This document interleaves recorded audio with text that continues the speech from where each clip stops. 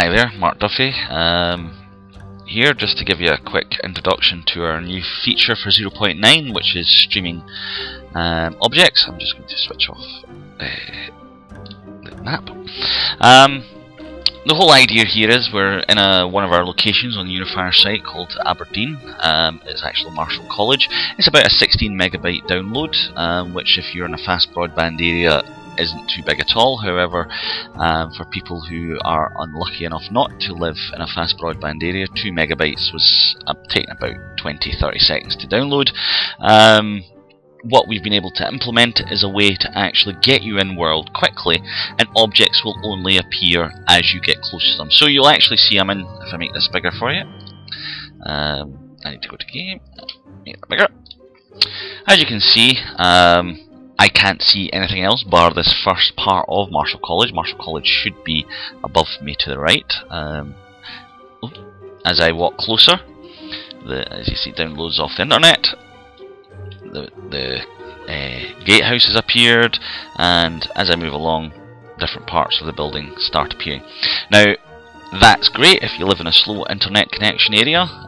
It's just a shame for you. However, what we can do now is change the level of detail and actually turn it all the way up. So if you are in a fast connection and you don't mind once you're in world that everything then starts to download, set your level of detail to high, to the right, and start moving. And as soon as you move, the whole project starts to download.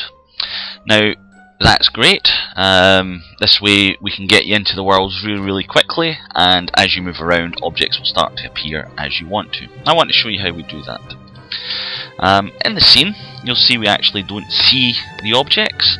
If we go to Unifier, we can do undo optimize project, and you'll see different parts of the mesh start to appear, and this is what the scene would look like when completed. So you may look at something that's tall, far away, and think, well, this is quite dominant, we want to see it. Now you'll see at the moment each object that is streamed has this configuration script, and it has a radius. Now that's how many meters around that object before you'll actually see it. So we've set it to a default by 20, but that can be different for different parts. So the tower, for example, it's very likely you'll see it from further away, so we're going to change that to 200. And that's all you need to change. We'll go back into Unifier, we're going to optimize the projects for streaming again.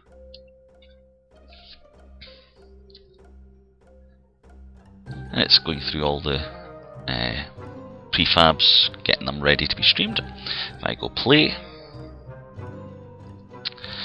and start to move out, you'll see, I should have done both sides, but there you go, that object, even though I'm down at LOD of low, or as low as it goes, I'm within 200 meters of that object. So you can have towers above buildings that you can see, and of course occlusion works as well. So this is a great way for you to get in world quicker, to download assets only as you get close to them, so you're not downloading really complicated models that are other side of very large locations. Very simple to do, and all part of the new 0.9 Unifier API.